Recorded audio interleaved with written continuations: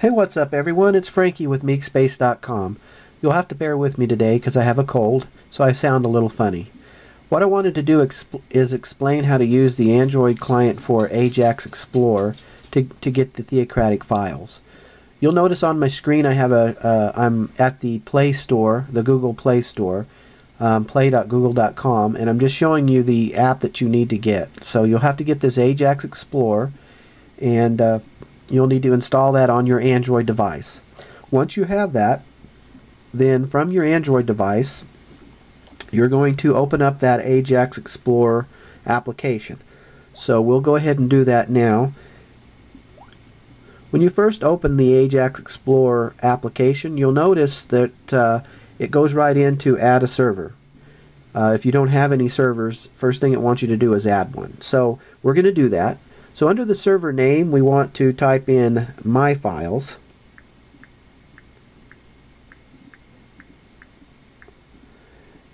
Next, under that is server URL. Just leave that alone. And then under server path to the right of that, type in www.meekspace.com and then a slash. Top of it faces to the right, that's the type of slash, and then web FTP. Just like that. So www.meekspace.com/web FTP. Under the username, you'll type in My Files, which is going to be just lowercase, and then in the password, you'll make sure you get the right password from meekspace.com and enter that. I'm going to go ahead and pause and put that in right now. Okay, so once you've entered in the password, you'll hit the Done button, and then you'll hit the OK button. You'll notice you'll have a My Files connection. Underneath that, you should see My Files at www.meekspace.com. So if you just click on My Files, you'll have a Theocratic folder. So if you click on Theocratic folder, you'll have a couple folders, iSilo and PDF.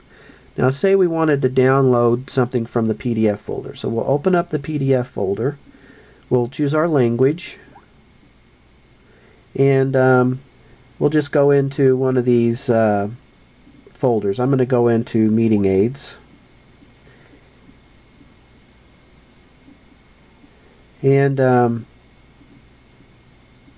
so we'll just choose something. For instance, if we choose this 2013 school schedule, you'll have the opportunity to download in the background or open. So what you'll do is choose download in the background, and it should start downloading that application in the background. And so if you go to back, and back, that takes you all the way out, and finally back one more time. That'll get you completely out of the application. So you would download what you need to, and then you're going to need to have some type of file explorer on your device so that you can search for that file. Now you should on your SD card have an AjaXplorer folder. So if you open that up, you notice in that list I have the 2013 school schedule. So that's where it downloaded it at. So I'm going to just go ahead and open that up, and then you should have different types of viewers you can use to view that. I usually use Easy PDF Reader. And then you can open up the folder or the file that you downloaded. And basically that's it, friends. That's how to use AjaXplorer.